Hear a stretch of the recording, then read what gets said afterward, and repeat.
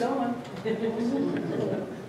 Okay, Gary Sigler, author, conference speaker, prolific author. Since 1982, Gary's been sharing on the walking in the reality of the kingdom of God and the oneness of God and man. His books and tapes have reached over 70 countries of the world, and he's traveled to some of those countries. If you can download all of his audio message and writings at no charge at this web address. And his ministry also includes building websites for other ministries, and he provides web space for them. And that website right here contains over 100 ministries, so look those up. So please welcome Gary.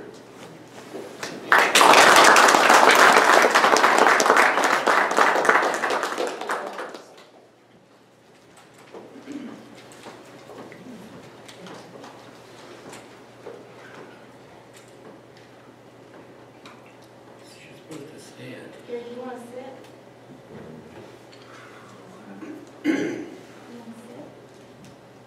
No.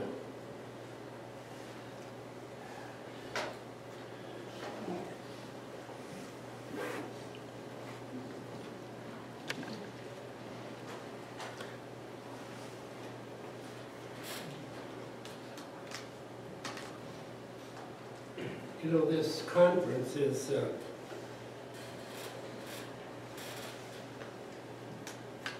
one of my favorite things to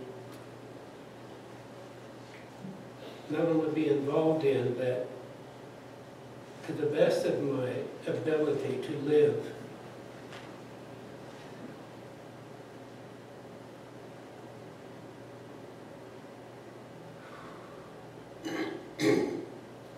In unconditional love.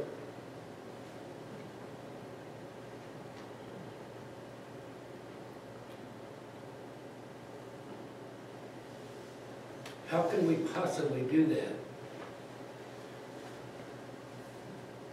As a human being, it's impossible to... could somebody bring me a Kleenex?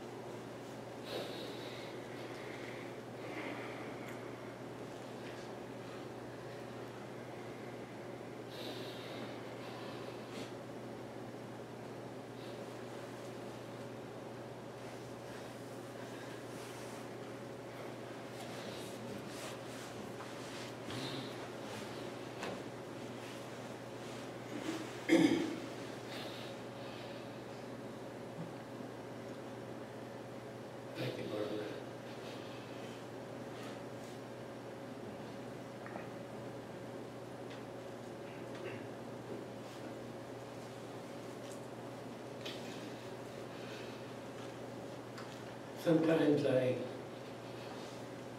get so caught up in intercession.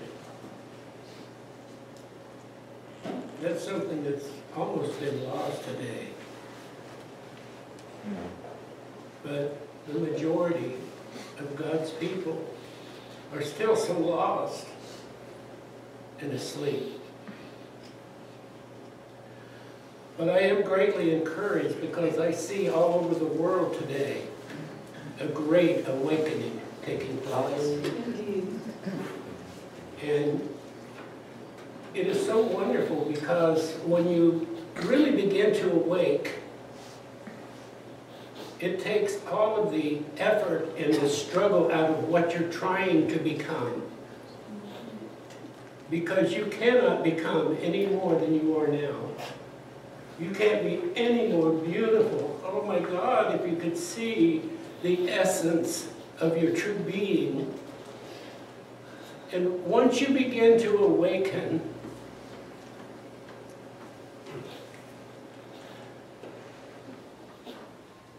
to be able to just live the abundant life. And not to worry about, am I going to fail today? Am I really going to be able to actually walk in the kingdom of God? And as you begin to awake, it's very similar to what you experience when you sleep at night. I'm sure all of you have been in the stages of awakening, but yet still sleeping. And eventually and gradually you come awake. And that is what's happening. Don't worry about what you need to do and how you need to act and how you need to think and what you need to say. Because it's happening. There's nothing you can do to speed it up. There's nothing you have to do to shake yourself and wake up. Right now, there are horrendous energies pouring into this earthly realm from the heavenly places, and I don't mean some planet somewhere. But the energies are now entering the earth that are causing you to awake. And if you have to worry about, am I talking right, or am I doing right, or what do I need to do, you'll simply slow down the process. Just be open and know that you're here for a purpose. Amen. I came here for the purpose of being a bridge between darkness and light, between religion and spirituality. That's my purpose, to build a bridge in consciousness.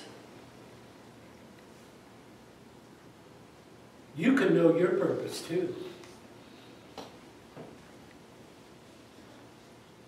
You know, it's so hard to express in words what you know in spirit. It's almost when you try to express it in words, it kind of cheapens it. Yes. Yeah. There were years when I began to awaken to these things.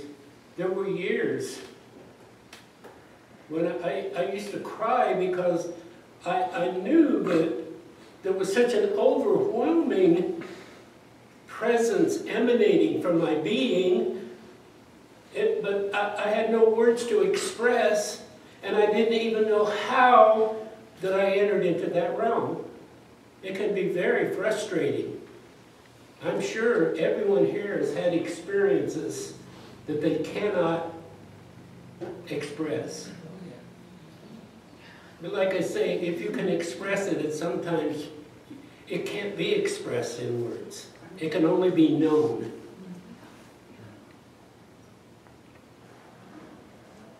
And once it's known,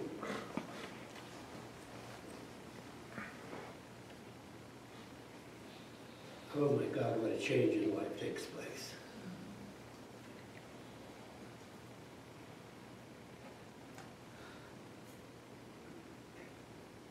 We're beginning to realize that we are not just human beings. Never have been just human beings. We are spiritual beings that have descended into this realm, into this incarnation, to bring the two into one.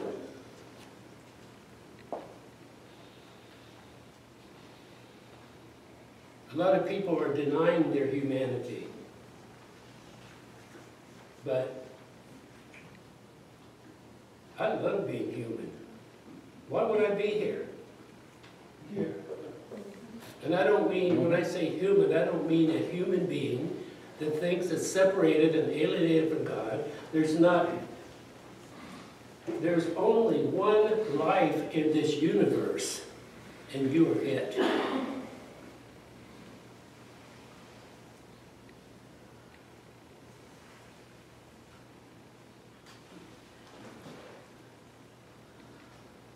Many people use the doctrine of reincarnation. And I've been asked a lot recently about, do you believe in reincarnation? And I can honestly say, no, I don't. Not in that doctrine, but I have lived many lives. But this will be the last one. You see, the purpose for you being here is to fully incarnate in this human vessel. And you will then, once you fully incarnate, and this is what is happening, we're coming very close to a process that is called full consciousness. We are, if not the last, I think we are the last planet of people who have been dumbed down purposefully. We call it the Great Fall. But humanity has been dumbed down by a process to enslave this world. You may have never even heard or thought of that before. But you have been purposely enslaved.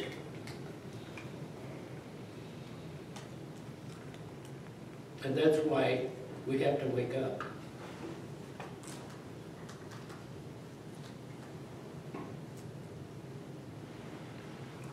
I hesitate because right now I'm not too sure about how much I should say about this. But very shortly, it's all going to come out anyway.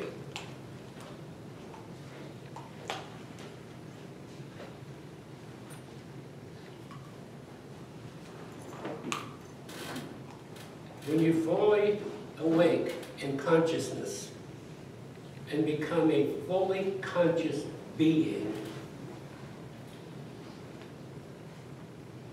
you will know everything. You'll know why you went through what you went through. I want to say another thing about reincarnation. The reason I say I don't believe in the doctrine of reincarnation, reincarnation says, the doctrine,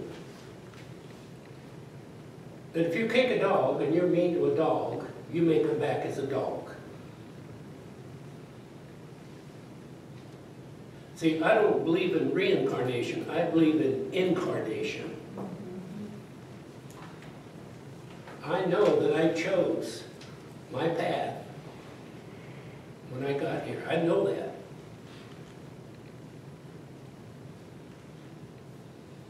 That's incarnation. That's not reincarnation. Incarnation says that you come here with a job to do. So you incarnate into this form. And the purpose of incarnation is to fully resurrect out of the consciousness of being separated, fully conscious, resurrecting out of a mind that says that humanity has to die. As long as you live as a mortal on this earth, you will die. But if you don't fulfill your mission, and the only reason we don't is because of the darkness and the alienation, and even the teaching and the religion that we grew up in. How hard do you think it would be to teach what we call the radical terrorists that have been taught since a child that their greatest service to Allah would be to blow themselves up to gain the highest existence in heaven? That they've been taught that since a child. I heard a mother on TV one day saying that she had raised 6 sons, and she said, my greatest honor will be for them, each of them, to strap on a vest bomb and bring destruction.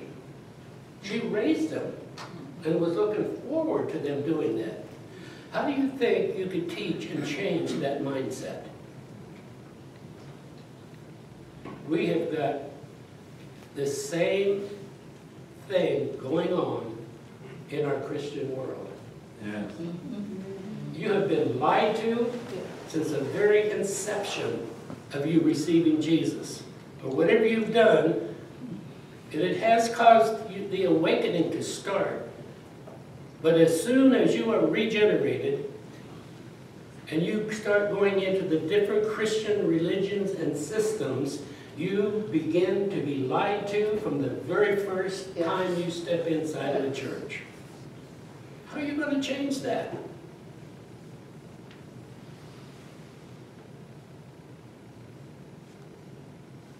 You can't. And that used to cause me so much frustration because I used to think that if I told people the truth, they would change. Not so.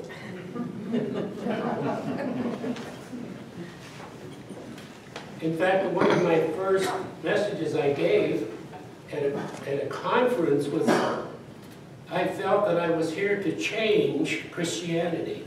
Boy, that was a false concept. And then I learned the only thing that brings change is the Spirit. Yes. And so now I can confidently say, the words that I speak, they bring spirit and life. That's the only thing that will bring change, is when you hear the truth. Not very long ago, I think it was the last conference I did, I said, the Bible says that without the shedding of blood, there is no forgiveness of sin. We have all believed that, without even questioning why. Why does somebody have to die so that I can live? Why?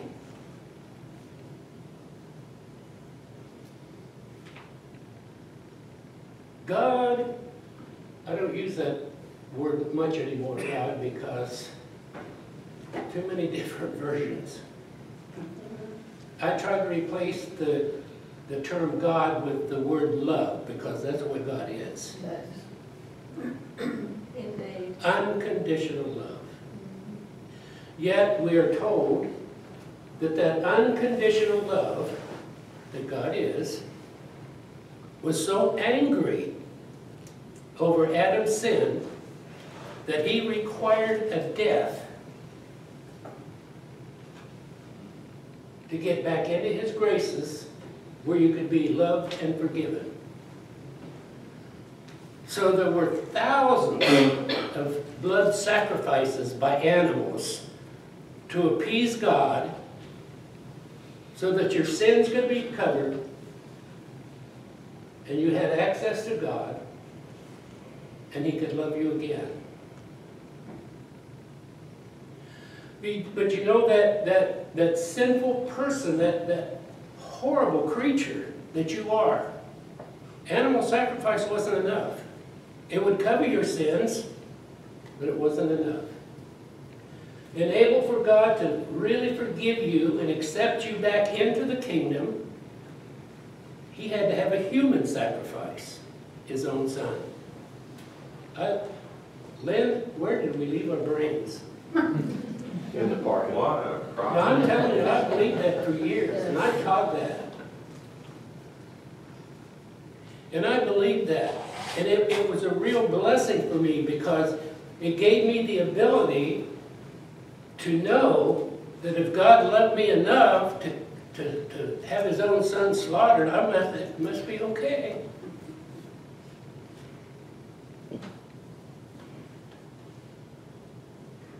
But if you believe in a God who would have his own son slaughtered so that you could be forgiven, what does that say about unconditional love? Amen. I'm telling you, God is love. What is unconditional love? It's love without judgment. Yes, Amen. Love without condemnation. yes. Love without having to have a sacrifice. Amen. You see that? When I say that, that's who you are. You're nothing less. And that's why we're being awakened.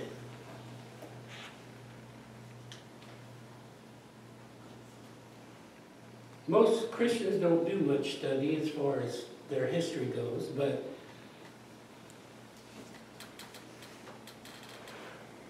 to think that God would have to kill his son so that you could be forgiven, that just does not make sense. And so as we awaken, we're being brought into some truth that really sets us free. Yes. You see, in actuality, you have never, ever been a sinner. You've done a lot of wrong things. You made a lot of bad choices. But who you are has never changed. You left the very realms of glory. You know, we idolize Jesus because we know he did, but what we haven't known is that we did the same thing. We came here to bring life to a lost and a dying creation. Oh, if you could all get that revelation. If we could see the beauty that we are. Yes, yes. We are so much more than just a physical manifestation Yes. of love. There's only a small part of your essence that has been incarnated into this vessel. And again, the goal is to fully awaken and incarnate and resurrect out of the realm of the dead. Yes.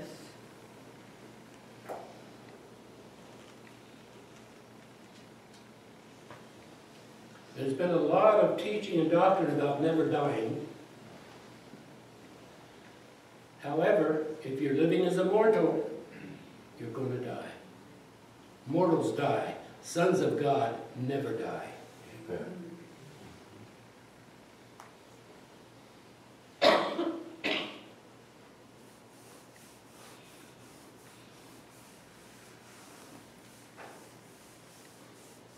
There are so many spiritual beings now.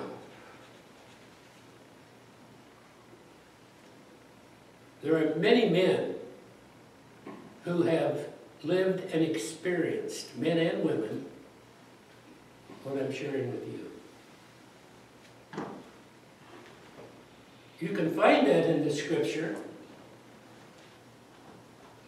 One place I'm thinking of is Hebrews, where it says, we've not come to a mountain to be afraid, but we've come to the New Jerusalem. And we've come to the spirits of just men made perfect. See, that's your goal.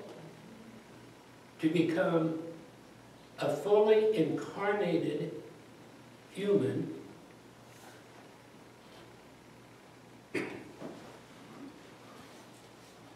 and join the ranks of the spirit of just men made perfect.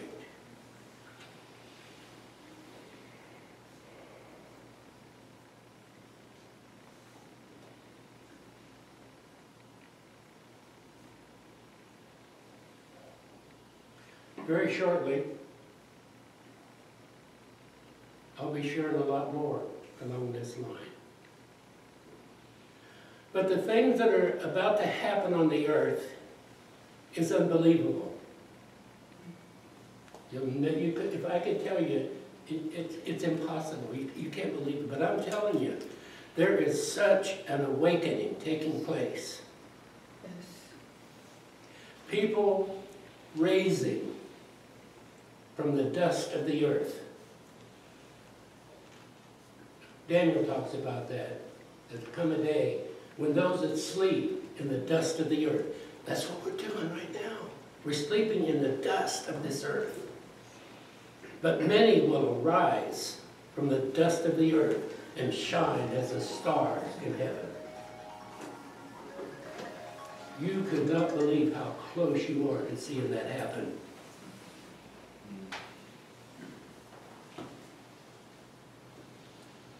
Lynn's been putting pictures of, well, that last one was from the Hubble telescope on his CD album. That shows literally thousands. There are thousands of galaxies and worlds out there. And you think we're the only ones that God just created the human race and put them on planet Earth? There are over 50 different races of what is called galactic beings that are out there. And they are so much further spiritually advanced. They are literally nations that walk in unconditional love. And an advancement spiritually that's beyond our comprehension.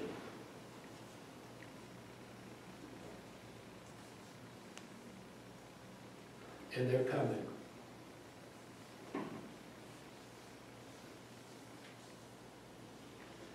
And I've recently been sent videos of preachers that say, oh yes, the aliens are coming.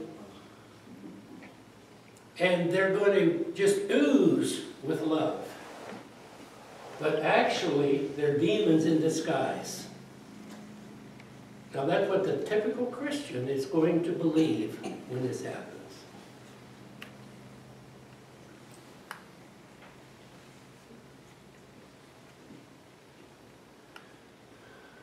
Again, I want to encourage you, don't think you have to make yourself wake up. If you're asleep, can you wake yourself up?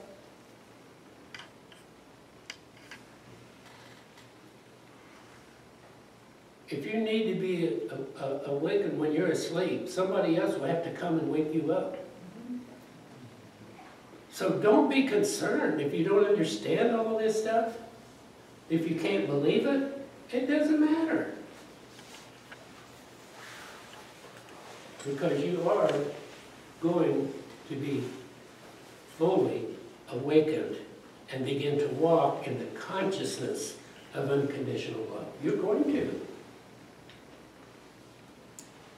And the only way that won't happen is if you get into deception and you think it's devils trying to deceive you,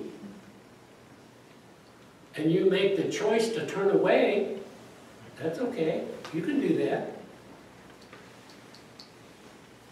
But that's the only way that it will not happen for you, is if you choose to turn away from those who are coming to help you, encourage you, and strengthen you, and wake you up to the truth of who you are.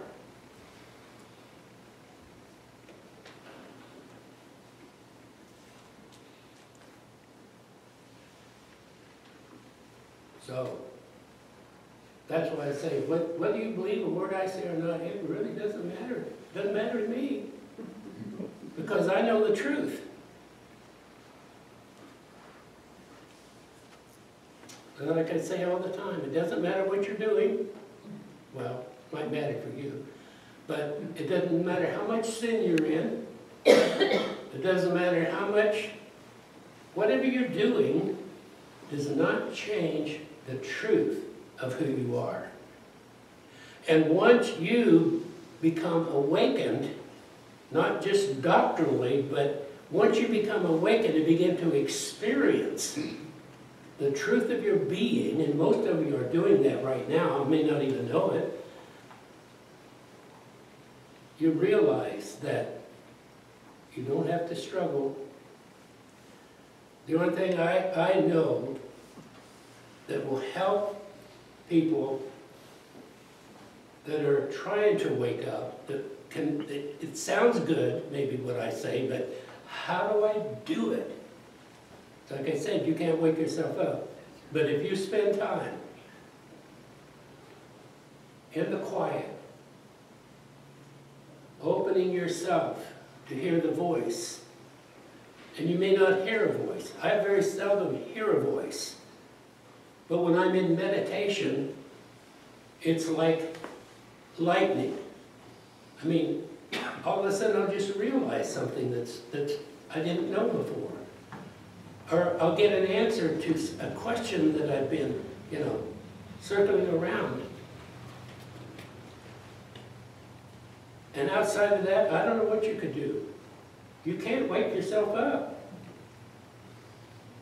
But you can be awakened by someone else. So, if you just consider and are open, perhaps what this guy's saying is true, you can ask your questions. See, that's why we got trapped in religion. We never asked questions. Yes. In fact, it was wrong to question the preacher. Yes, or doctrine.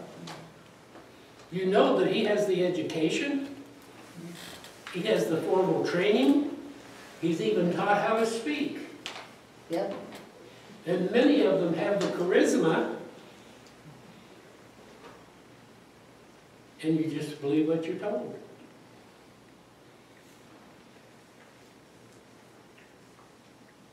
I have literally fought religion since I was 11 years old. I didn't know what I was doing. But I used to tell my mom she'd make me go to church. And I never wanted to go. And I told her, I said, when I get old enough, I will never go to church again. Yet, saying that, I read the Bible all the time during my childhood. But I just instinctively knew there was something wrong with that whole scene of religion.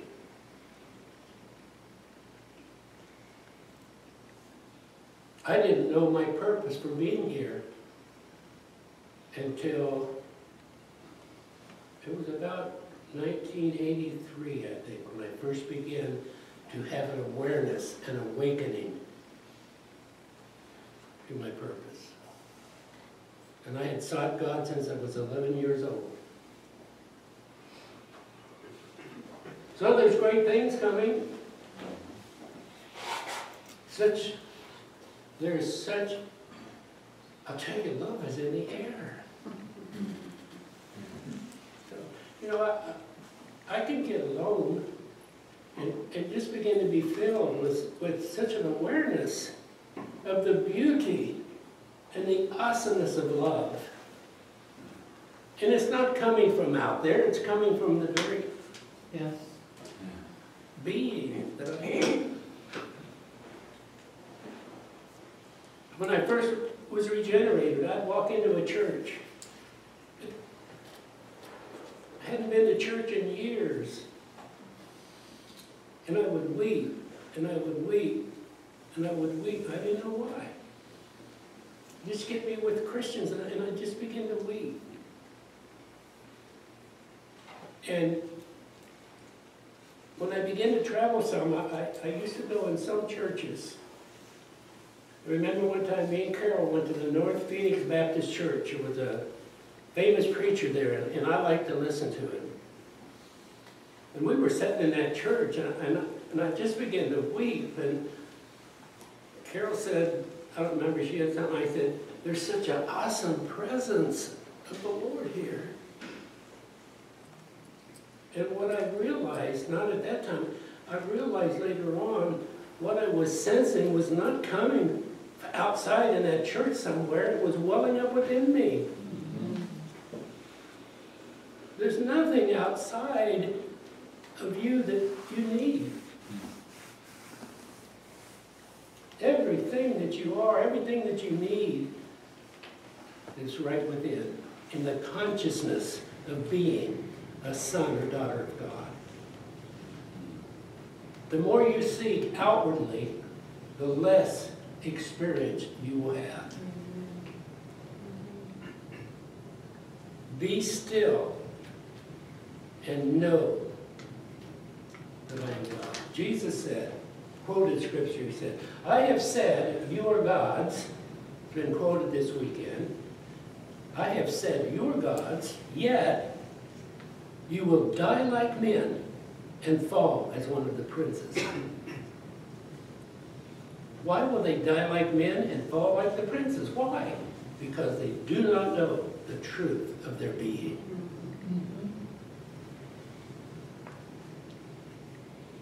Now, when I quote that verse, I like to quote it this way. You are love. Yes. But if you don't somehow come to the conscious awareness of walking in that love and being an expression of that love, you will die like men and fall as the princes. Amen. I think that's enough for now.